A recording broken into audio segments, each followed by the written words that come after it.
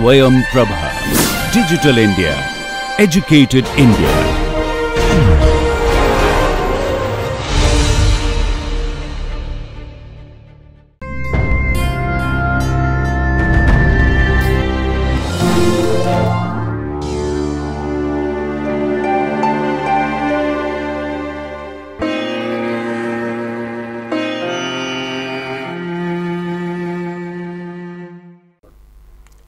Today we learn about heme synthesis.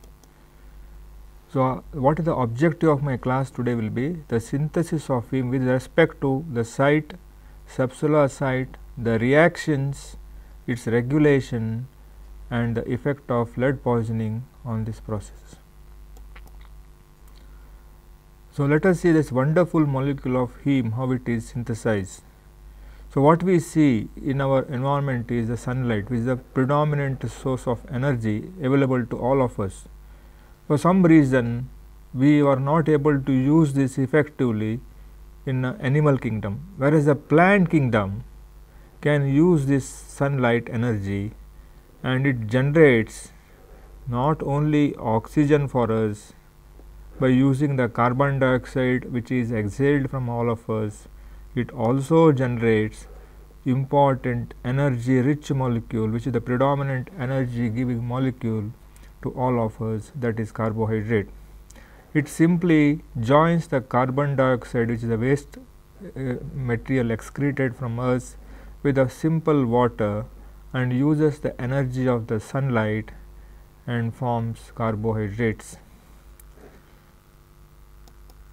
And you just see the structure of this molecule which does this. This is called as chlorophyll. You can see the structure of chlorophyll on the right hand side and the heme on the left hand side. It is very surprising to know the structure almost the same. Both of these molecules, they have a tetrapyrrole porphyrin like rings, and only difference being the central atom. In the chlorophyll we have the magnesium, whereas in case of the heme we have the iron. Just because of such a small difference, what heme can do is totally different, what chlorophyll will do is totally different. You can see here in case of heme it does the exactly reverse. It uses the energy which is present in the sugar which is formed from the plant or vegetables. Unlike the plant, it does not require sunlight, it uses the enzymes present in the system and converts it back to carbon dioxide and water in our body, in the bargain generating lot of energy for our survival. So, this is very important to know how this beautiful, important, wonderful molecule is synthesized in our body. So, let us first see where it is synthesized. The site, it is predominantly synthesized in mitochondria and part of it is in the cytoplasm. So, it has a unique pathway which is partially mitochondria and partially in the cytoplasm. There is a very important reason for it, because a very important molecule, it should be synthesized only when there is a need for it. So, by virtue of making the pathway in two different compartments, that is partially mitochondrial and partially in the cytoplasm, it helps in more efficient regulation of this pathway. This mechanism is called as regulation of a pathway by compartmentalization. Now, let us see how this is formed.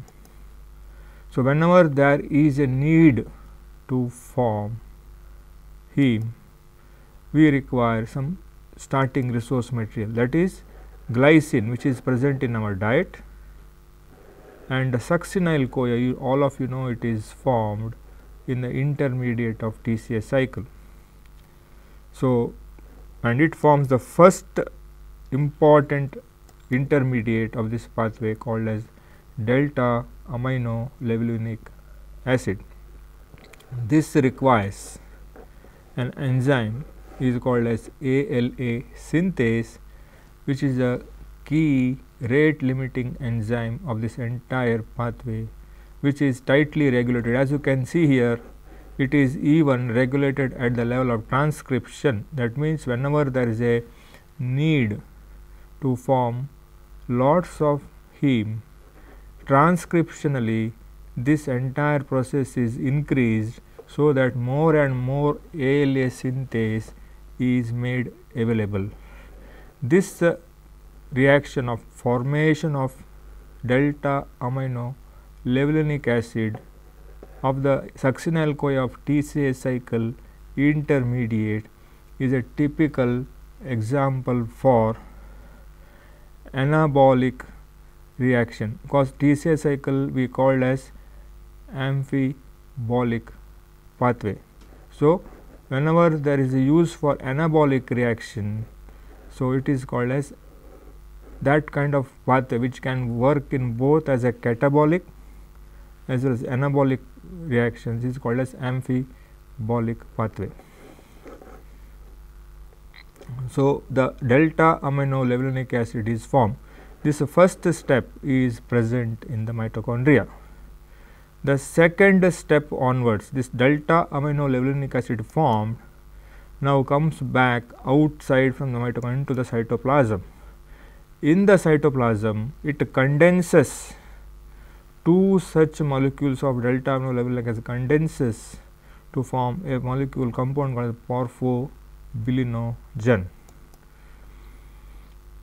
Further, 4 such porphobilinogens will condense to form an intermediate called as hydroxymethylbilane, which further forms one more important compound, the first porphyrinogen in this entire pathway called uroporphyrinogen.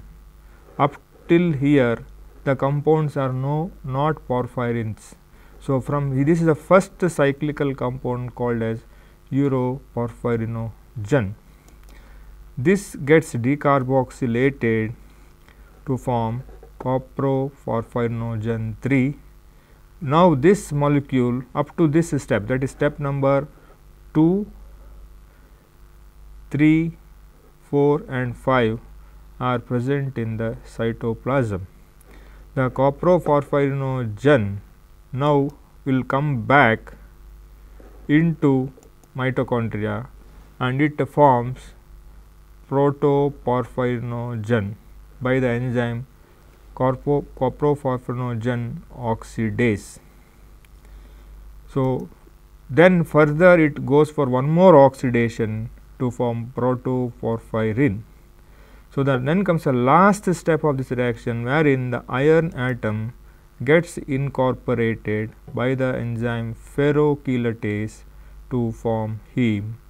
Once this heme is formed in the mitochondria, it will get released into the cytoplasm, where it can bind with the globin. Please note, hemoglobin is heme plus globin. Globin is a protein, heme is a prosthetic group. So, together they form hemoglobin. So, this is an overview of this entire process. So, let us now see in detail each of these steps. So, as was mentioned, the first important rate limiting reaction which is present in the mitochondria is the condensation of succinyl CoA, an intermediate of TCA cycle, with the glycine amino acid in the presence of the enzyme delta amino levulinic acid synthase, which is the key rate limiting enzyme of this pathway to form delta amino levulinic acid. This enzyme requires a coenzyme or cofactor called pyridoxal phosphate or vitamin B6. So, whenever there is a deficiency of vitamin B6, that can significantly impair the formation of ALA and hence heme. So, such cases can lead to decreased heme formation, which can further lead to microcytic hypochromic anemias. Now, as I mentioned, the second step onwards, it comes to the cytosol. The two molecules of ALA gets condensed in the presence of enzyme ALA dehydratase to form porphobilinogen. So, as you can see here, it has two side chains. This is an acetyl group, this is a propionyl group. So, this enzyme requires zinc as a cofactor for its action. So, whenever there is a zinc deficiency is there, it can again lead to decreased heme formation and same effects like that of pyridoxine deficiency. Also, one external factor called as lead.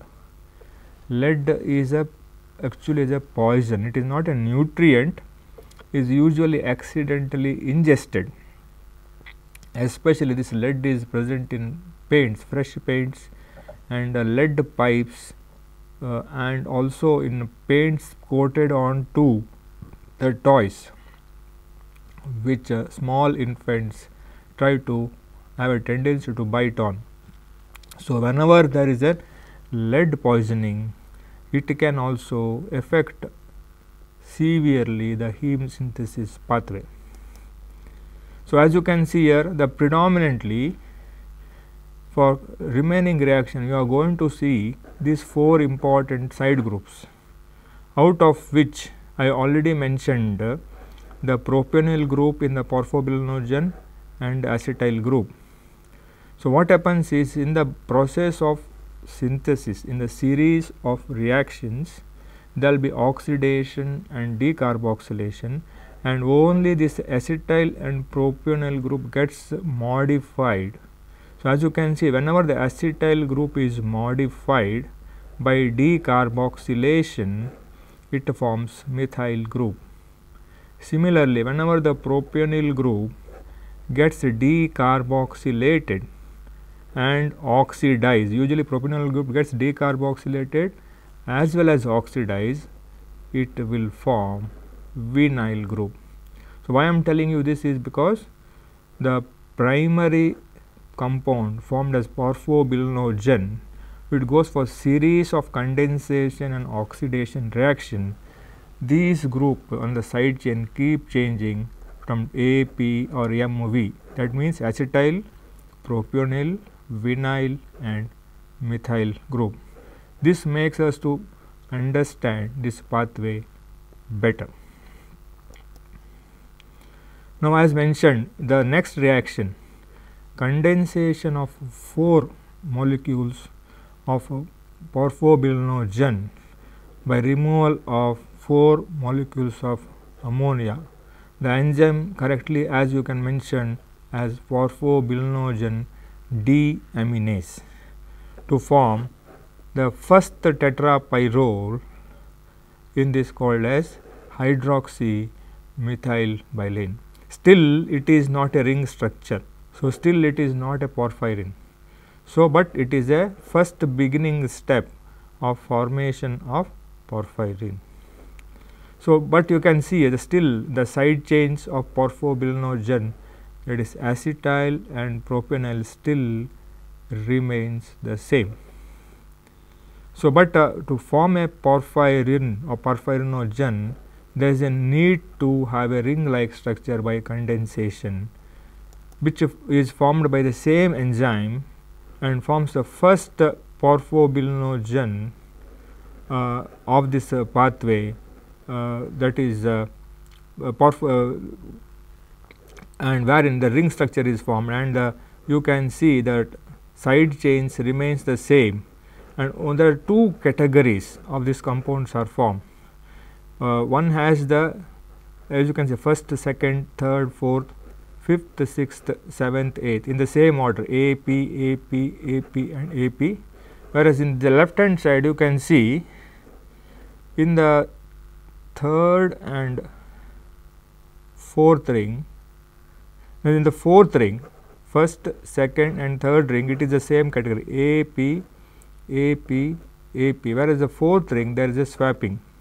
So, this is called a 3 series. This is a predominantly formed series of porphyrinogens, whereas this is one series which is a very small amount in our system. So, predominantly all the porphyrins formed in our body is of 3 series. The only difference is the ring 4, there is a swapping of acetyl and propenyl group. So, now we have formed the first porphyrin, that is from the porphobilinogen, the first porphyrin which is formed is a uroporphyrinogen, which has a ring like structure.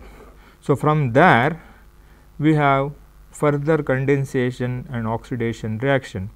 If you compare the previous reaction, if you closely observe, only difference you can see is wherever the acetyl group was there, all were replaced by methyl group. If as I explained you before, when acetyl becomes methyl group, the only reaction that is possible is decarboxylation. So, as correctly 4 molecules of CO2 is removed here from the uroporphyrinogen to form coproporphyrinogen. As you please observe, here is the ring 4 as swapped is A and P position, here is M and P.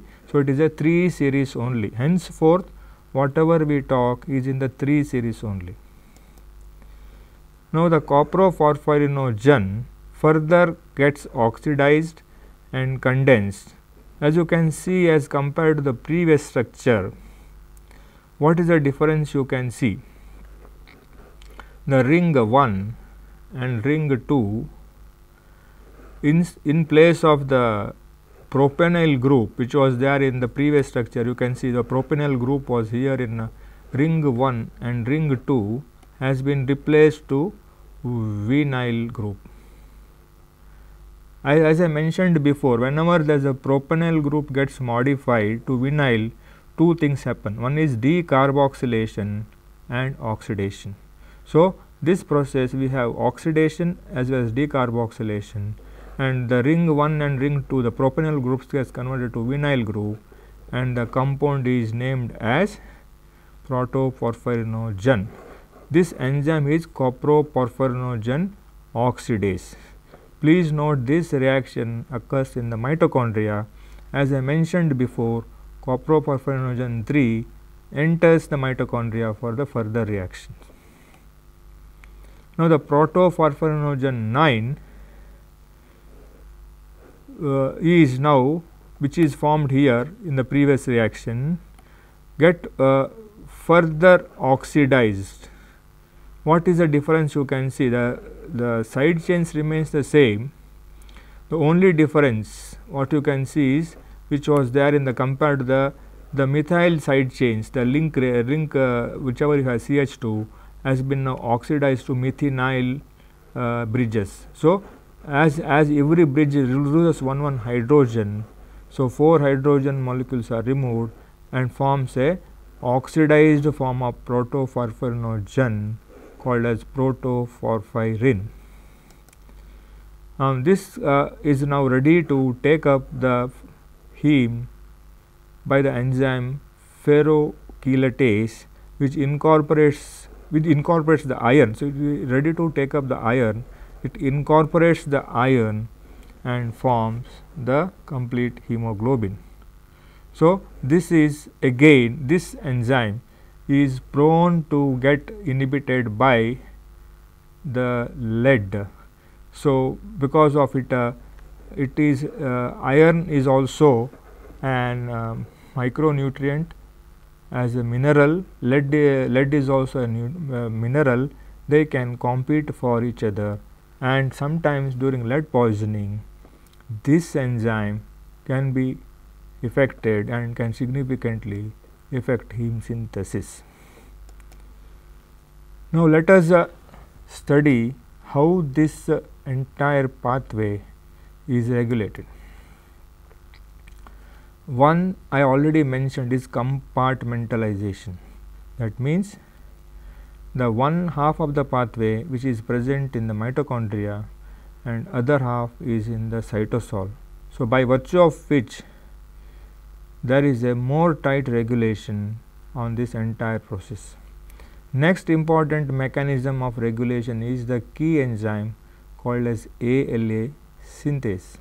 As I mentioned before, is a key regulatory enzyme.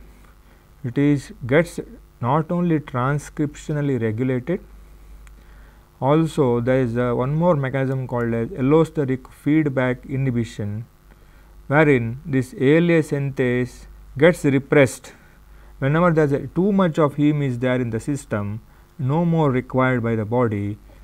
It can have a feedback inhibition and it suppresses the action of ALA synthase and effectively controls formation of heme in our body. And if that stimulus is very strong, it can also genetically repress the transcription of ALA synthase enzyme.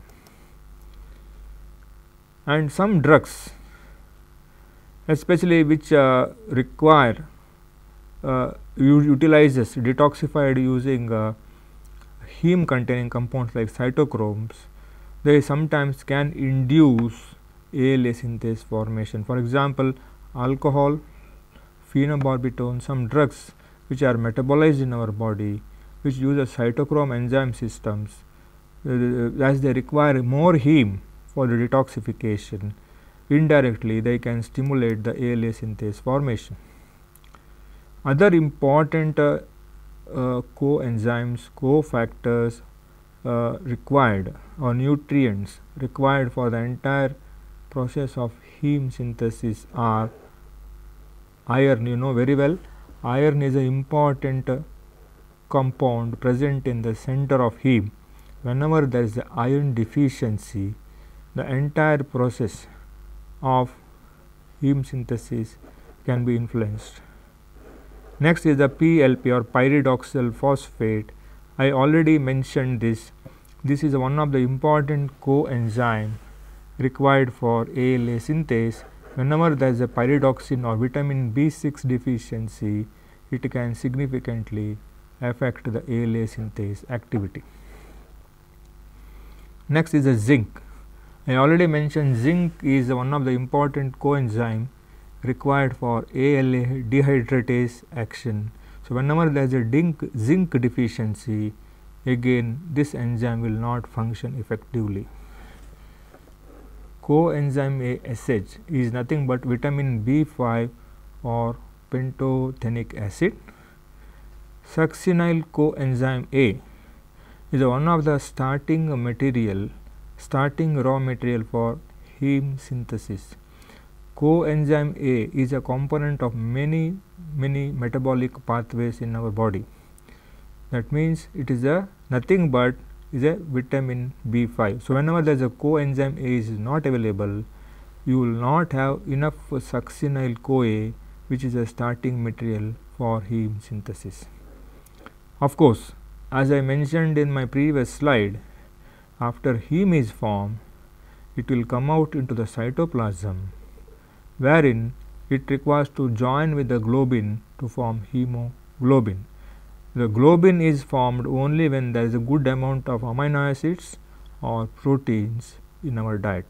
Whenever there is a severe protein energy malnutrition and not enough amino acids are available, globin synthesis is also affected. So, hence it can significantly influence the hemoglobin formation.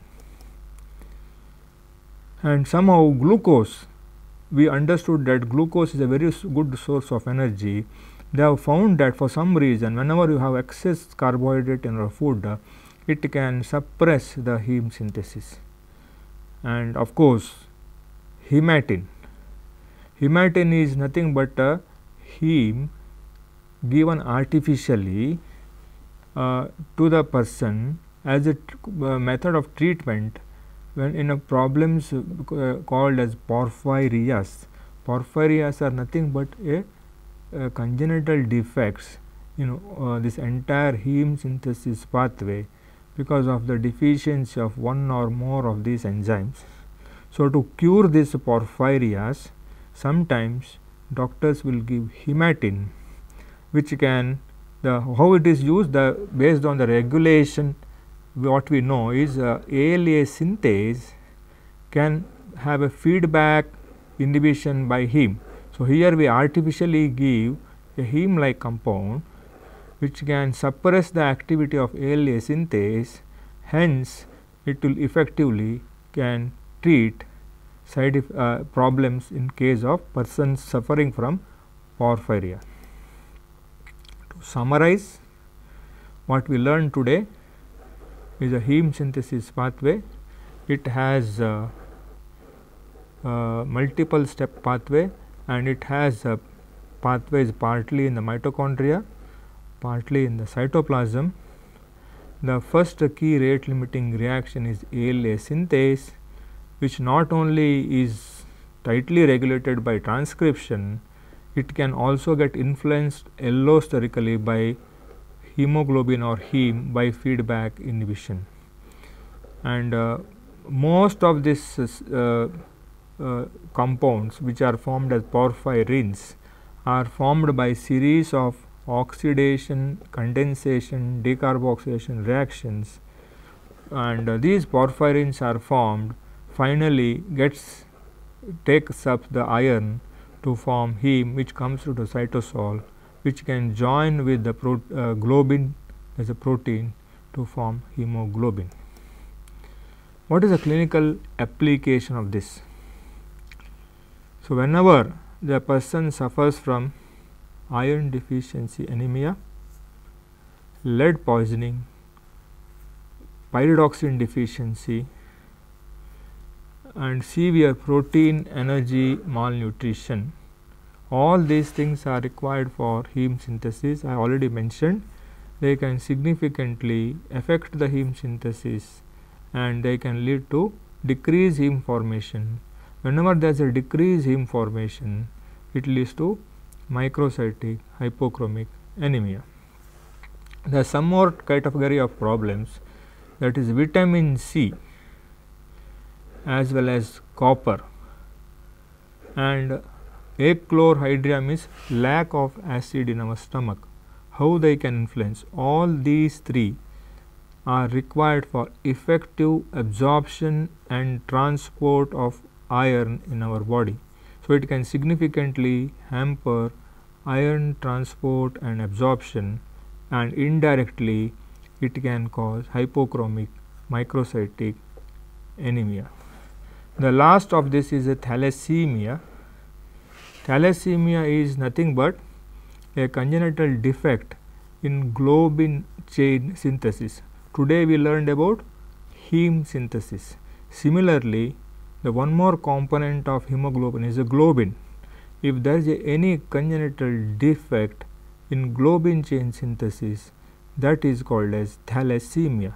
So, such disorders also can hamper the hemoglobin formation and also can cause hypochromic microcytic anemia.